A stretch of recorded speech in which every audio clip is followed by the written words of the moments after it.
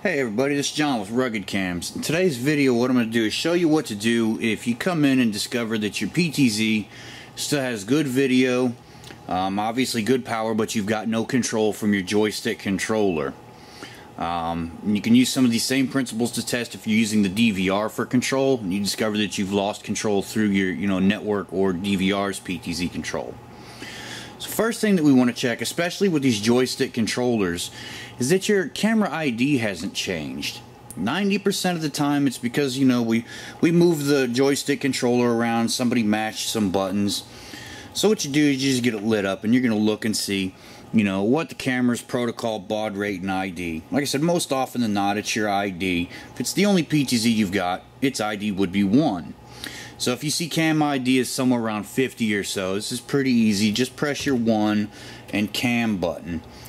And then, test, manipulate, see if you've regained control. If you have, good, that was easy. If not, it comes down to we need to get our meter out and test the controller. Same thing with the DVR, just to make sure that we see on our DC scale. I've set it to the 20 volt DC side, and what we're going to do is meter out that RS-485 directly from the back side of the controller. We just stick our leads across here, and what you should be looking for is anywhere from 0.5 volts to 0.33 volts, what we see on the meter there. This is basically our carrier signal. If you see it, chances are the controller's not the problem. Go ahead and manipulate it. You'll see that voltage start jumping around. We don't need to make sense of it, we just need to see that that's happening. So if we see this from the back side of our controller or our DVR, we know that that's probably not the issue. Maybe it's cable from controller to PTZ.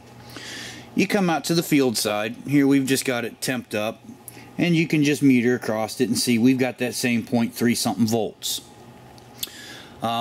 If we have that same voltage at the the PTZ side, then the cable's not the issue. If the ID and cable's not the problem, it's got to be the PTZ. At that point, you guys just give us a call. We'll run it through the warranty check and see about issuing an RMA, bringing it back.